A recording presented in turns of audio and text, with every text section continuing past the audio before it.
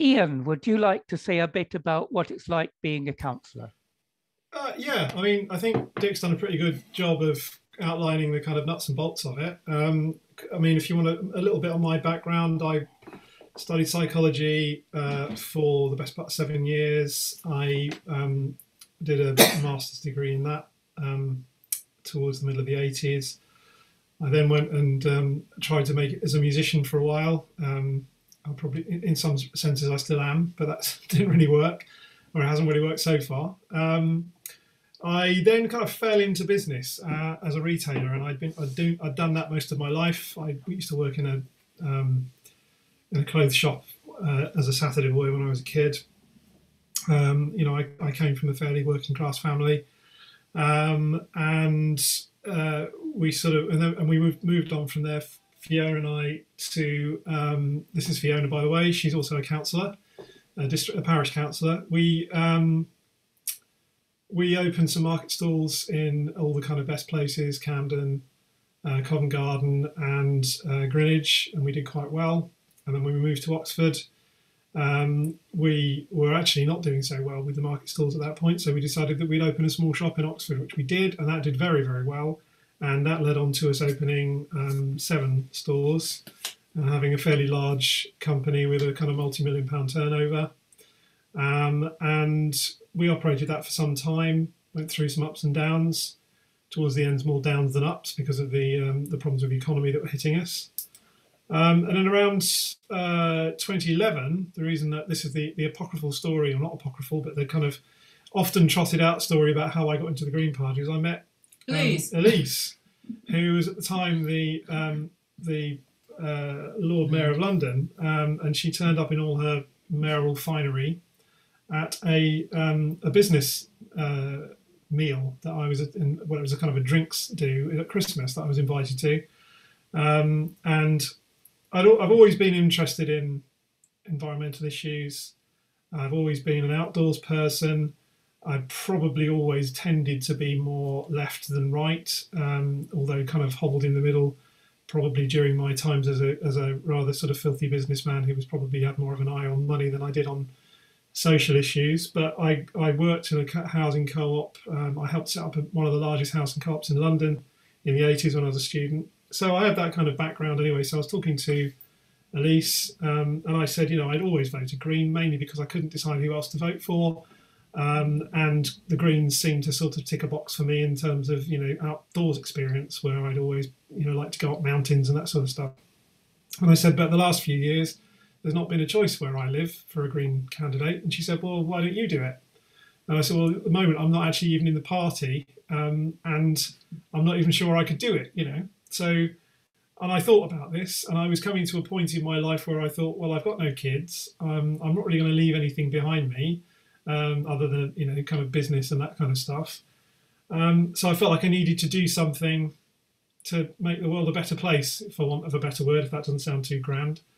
And I had a whole list of things I was going to do. And the first one was join a political party, and the Greens seemed to be the most likely one, or join a campaigning group.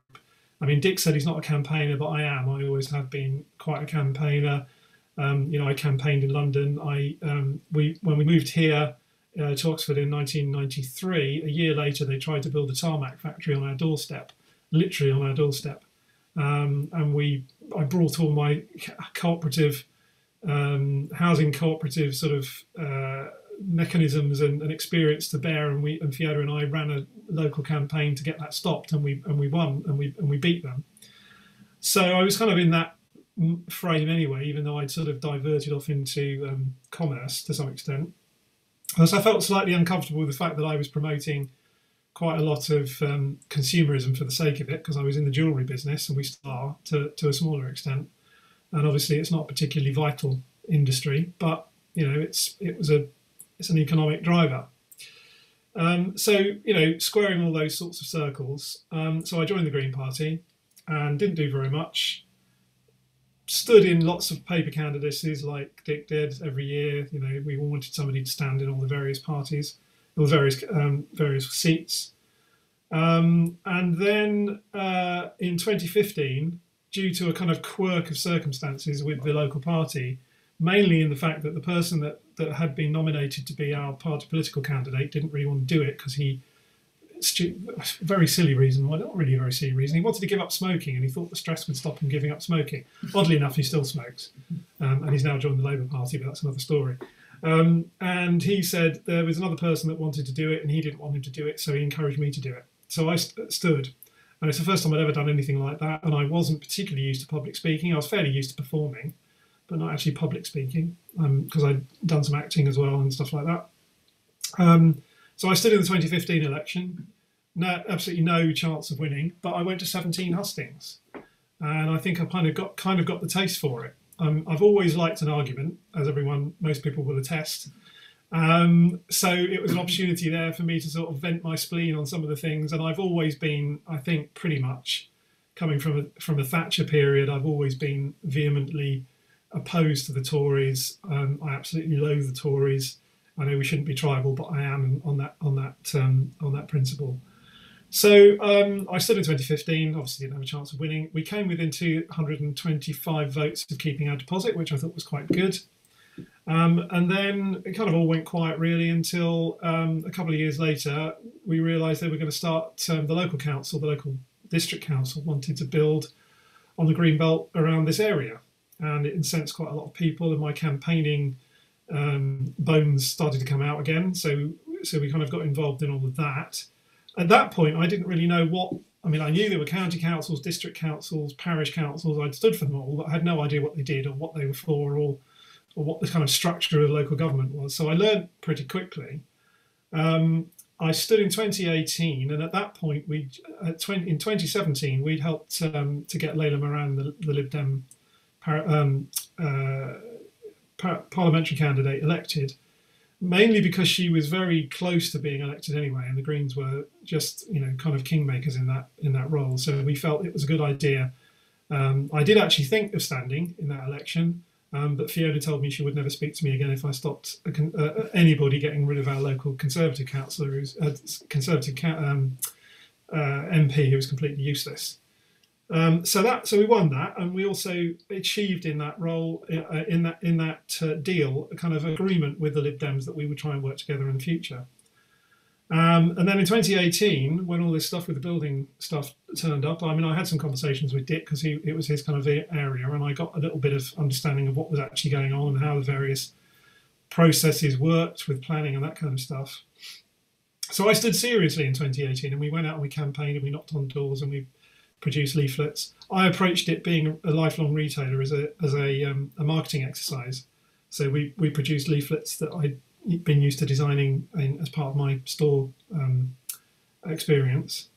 And I, prior to that, I'd actually gone to see the Lib Dem candidate for a drink with the intention of basically standing down in the most sort of face-saving way that I could think of, because I knew that I didn't have a chance of winning, or I didn't think I did, and I thought, well, he does. So I'll just go for a drink and I'll say, well, I won't do anything, I'll leave you to it. And he suggested we work together on the two different wards within this district, the west and the east ward. So I did that, and I came a fairly good second, and he came first. And then the following year we did it again, and I, having had that experience and having had more push behind me and having had more of a profile, because I'd been campaigning quite heavily on the local issues with the Green Belt, I won. Became the first district councillor in Cherwell for the Greens, and which was quite a shock, because I remember waking up the following day after I'd been elected thinking, what have I done? As I say, I am a campaigner. I enjoy the campaigning process, and I suppose I enjoy winning. But when you actually win, you suddenly realise you've actually got to back it up with something. So I remember going to one of the first meetings thinking, I don't have a clue what any of this is. And unlike Dick, I didn't have any Green colleagues to kind of support me and tell me what we were doing. I did have the two Lib Dems that had also won in the same election, and we'd agreed to form a group, and I luckily got on very well with them. And we were all fairly green in the other sense that we didn't really know what we were doing. So we kind of learnt as we went along. Although the first proper meeting we had, we brought a very big motion, to try and stop the building work around here, which created a massive upsurge, an uproar.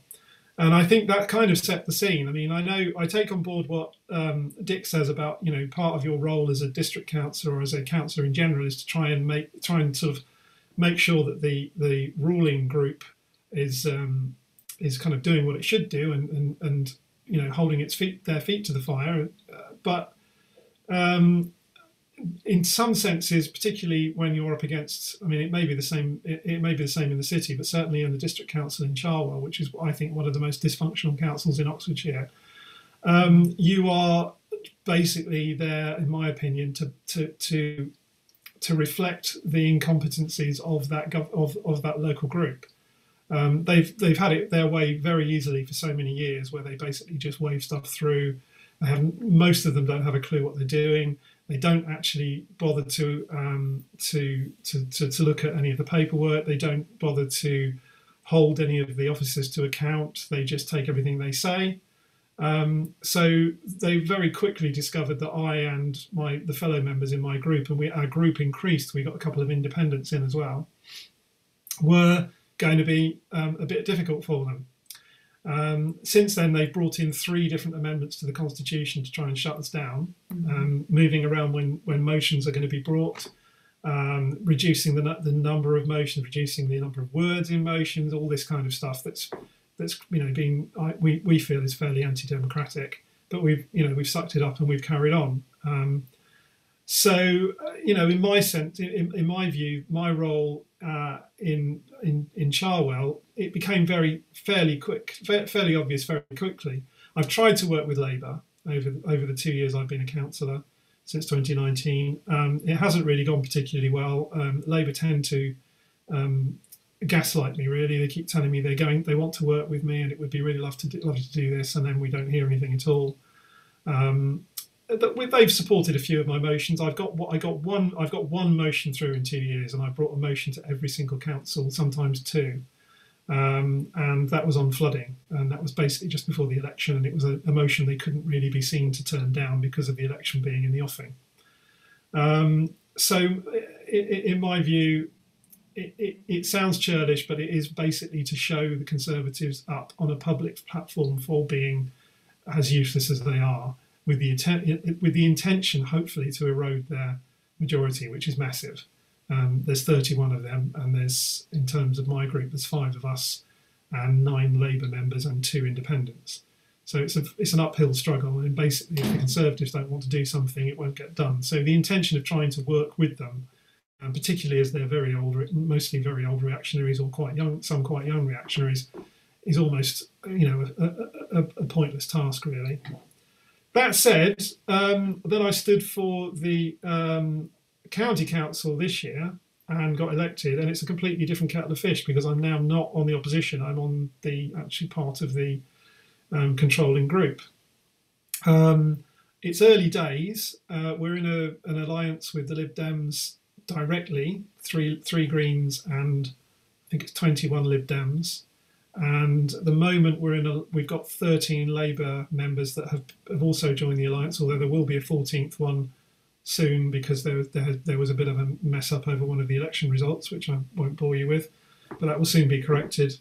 So it's a kind of work in progress. We're trying to feel our way through at the moment about how we work with these different groups.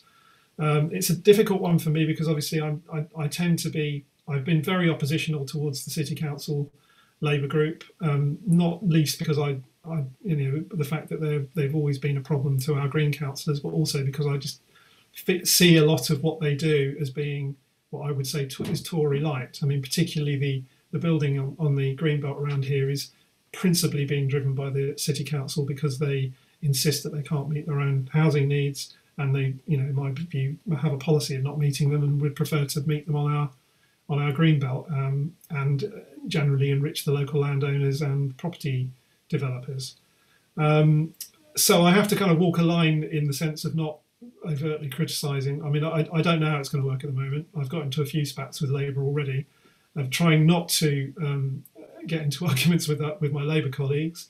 The Lib Dems are fairly supportive. I mean, they always have been since we started out our sort of adventure together. But I still watch my back with those. I mean, it's a different situation in the county council, where we actually do have some roles to perform. We do, essentially, we are going to be governing, and I'm already sensing a little bit that perhaps there is a tendency to sideline anybody that isn't a Lib Dem. So we do really have to sort of stand up for ourselves on that front. My main sort of role has been scrutiny, because I am quite good at looking at paperwork, and having come from a business background, I can, read balance sheets and find all the things that perhaps are either being hidden or not being highlighted very much, or that that other councillors don't bother to read or don't bother to see, and that happens quite a lot. I bring stuff up in meetings, and you can see them all kind of going, "Well, we didn't see that." And on the district council, I'm on scrutiny. I'm also on planning, although I'm only a sub on planning. And I'm also on the standards committee, which basically looks at how councillors act. So obviously I have to watch my step, which is quite difficult for me sometimes. And on the county council, I'm on it's scrutiny, but it's called something else. It's scrutiny and performance, although they're actually about to change that into 3 different committees. So I'm not quite sure what I'm going to be on that. And I'm also on the audit and governance committee, which again, deals with the way the council operates, and its sort of financial controls and that kind of stuff, which I'm very interested in. Coming from the old administration, which has been Conservative since the beginning of time, this is actually the first time in history that the Conservatives haven't had any controlling interest in the council. We are kind of looking for the skeletons in the cupboard, and it's early days, but we think we might have found 1 or 2. But more news on that when we know. So basically, that's it. I mean, in terms of what I have achieved as a district councillor, apart from my 1 motion that I got through, just being a thorn in the side of the Conservatives and holding them to account, I guess, and as publicly as possible. I tend to get as much stuff in the press as I can, because as far as I can see, it's a kind of public arena that they need to be held to account in. And on the county council, I can't really tell you that, because I've only been a county councillor for a couple of months, and time will tell. I'll tell you in a couple of years maybe. Now that you are on 2 councils, what is taking all your time, and what would you like someone to do to help you if we had some volunteers? Well, as you probably know, I'm actually on 5 councils, because I accidentally got elected to 2 others at the same time as I got elected to the district council, mainly because I kind of stood for the 2 local parish councils here as a kind of, it sounds awful, but it was a sort of a booby prize. I didn't expect to get onto the district, but I might get onto the local parish council in Kidlington, which is a town council in all but name. Kidlington, as Julia will know, refuses to call itself a town, even though it's the size of some towns, which actually has some disadvantages for it, for all sorts of technical reasons to do with funding and police presence and all that kind of stuff. But it is a kind of completely verboten area for anybody in Kidlington. If you accidentally call it a town, you get into terrible trouble. If you ever suggest that you might want to turn it into a town, you'll probably be lynched. So we steer away from that. So I got onto all those councils, and I also stood for Yarnton Parish Council, which is where I live, and Fiona had been a councillor on there for several years. And I got onto all 3, and then I felt I couldn't really just sort of leave them. And then I was asked to join Gosford and Walter-Eaton Parish Council, and the main reason for this is because I'm lucky in a sense. In my district, there are only 3 parish councils, and I'm on all 3 of them now. And it just made sense in the end, because I go to their meetings anyway. Because as a district councillor, you're kind of expected to go to the meetings. There's a general kind of rule that, or a sort of protocol, that they will ask you the questions in the early part of the meeting and then you can go. In Gosford, they don't. They moved it to the end. I don't know if that was deliberate, but that's the way it is. And I always feel that if I turn up to the meeting and just answer some questions and then go, it feels like I'm not showing any interest in everything else they do. So I ended up staying anyway. So in the end, Gosford said, well, why don't you just become a councillor? We've got 2 vacancies and you're always here anyway. Paradoxically, since then, I've not been able to go to many meetings because they clash with lots of other meetings. So the only councillor I'm also now cover Begbroke Parish Council, because it's in my county division. I haven't been to any of their meetings yet, and I don't intend to join their council. You know, I'm not going to go around kind of collecting councils. It seems to be looking a bit of a joke locally that I'm, you know, a collector of councils. So in terms of what takes up most, I think the question was what takes up most of my time at the moment. I mean, a lot of it is casework, as Dick says, and I, you know, coming from a retail background, I see that as they are my customers, and I have to look after them. And I apply many of the same principles. You know, sometimes I know I can't do anything, but if you keep giving them information and you keep toing and froing, and even if you're going back and saying, I've tried my best and I can't do anything, they feel like you've actually tried to do something. They've had someone listen to me. They've not been ignored. I don't want to be one of those councillors that I try desperately not to. And unfortunately, in some senses, it's kind of why it's time taking over my life, and I'm going to have to sort of try and be a bit more time careful with all this. I don't want to seem to be one of those councillors gets elected and then you never see them again, or you know they don't go to meetings, they don't do anything, they don't respond to emails, because the overriding thing for me is that the reason I kind of did all of this was because and we were talking earlier about achievements, and I think Dick and I and every Green councillor, including Fiona and everybody else that's got themselves elected, have achieved something in the sense that they've shown visibility for Green members, and the fact that we can be elected, and we when we get elected we produce results, which is why I feel like I have to kind of be out there doing what I said I'm going to do, because if I don't, it reflects badly on everybody. So there is a sort of push for me to try and do everything. So yeah, casework takes up a lot of time, but you do feel like you have to apply your sort of personal attention to that. So, in answer to your question, going round and around the houses, the larger stuff, things like planning, big planning policy. I mean, there's the 2040. Is it the 2040 Oxfordshire 2040? That keeps coming across my desk, and in fact, as I'm on scrutiny on Cherwell, I've just had about 10 huge reports that I'm supposed to read before the scrutiny, and I know I'm never going to have a chance of doing that. So anybody that's got any kind of expertise in that, who can bullet point it, read it through. Another thing came through to me today from, I think it was the Town Centre Planning Committee or something, it might have been something like that, talking about affordable housing in rural communities. I briefly skimmed it, and it to me didn't look like it was anything new, but that's something that, you know, if those sorts of large reports come in and those sorts of large headline policies are being pushed by any of levels of councils, particularly district and county councils, it's useful for anybody that's got any expertise or interest in that to try and pick it apart, come out with some bullet points. We don't have to have absolutely every fine detail down, but when you go into a meeting, it's useful to have some ammunition, certainly if you're in opposition, but even if you're part of the controlling group, as I am now on the county council, you still have to know where you are, because you will be opposed by the other group, which now is the Conservatives. And also, you know, we do need to hold ourselves to account as well. We can't sort of, particularly as we're in a sort of triumvirate alliance, we can't just assume that we're all going to do the right thing. So there has to be some kind of understanding of all that. So I would say that would be very useful on a larger scale. And obviously, if we're going to have sort of periodical meetings between councillors across the county and with members and with, you know, other people that are within supporters and people who are supportive within the Oxfordshire Green Party who may have expertise in certain areas, that would be, you know, useful to have all this boiled down into, you know, I don't want to sound like Trump here, but, you know, a couple of pages with some bullet points and stuff, and maybe things like, well, you know, if you need some more information, tell us and we'll go and find it, or this is where you can find it, that kind of stuff. That's what takes up a huge amount of time. I mean, the really thing that takes up my time, as you can imagine, with 5 inboxes, is getting through my emails.